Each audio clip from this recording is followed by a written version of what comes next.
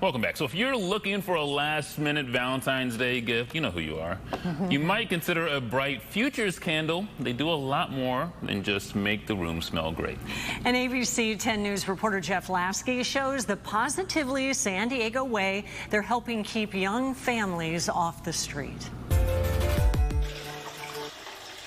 Alexis Lethbridge is showing me how to make a candle. A lot of people go for the clean scents, like, lavender or lemon or cucumber. Water, the right mix of scents, the wick and the wax. Alexis loves making them, and her 6-year-old son loves smelling them. Every time I give him a candle to smell, he's like, that's good. Taking her son to work is a far cry from where they were just a few years ago, bouncing between shelters. I had been homeless for about 3 or 4 years. In the back of my mind, I'm thinking, I don't want to be having my son on the street and then people will just say I'm a bad mom when I'm not. Someone at a shelter thought Alexis would be a good candidate for Home Start. It's a longtime San Diego nonprofit that helps protect children.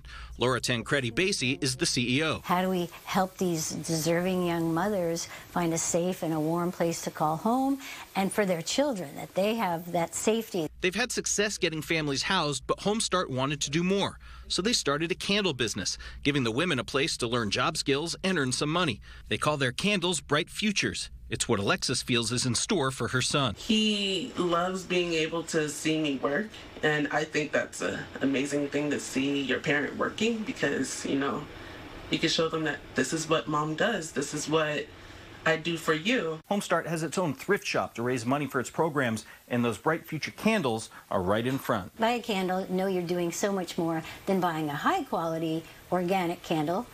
You're also helping change a life. The Home Start Thrift Boutique is on Adams in Normal Heights. Jeff Lasky, ABC 10 News. And each personally designed candle has the name of the woman who made it written right on the jar, so you know exactly who you helped support. A big election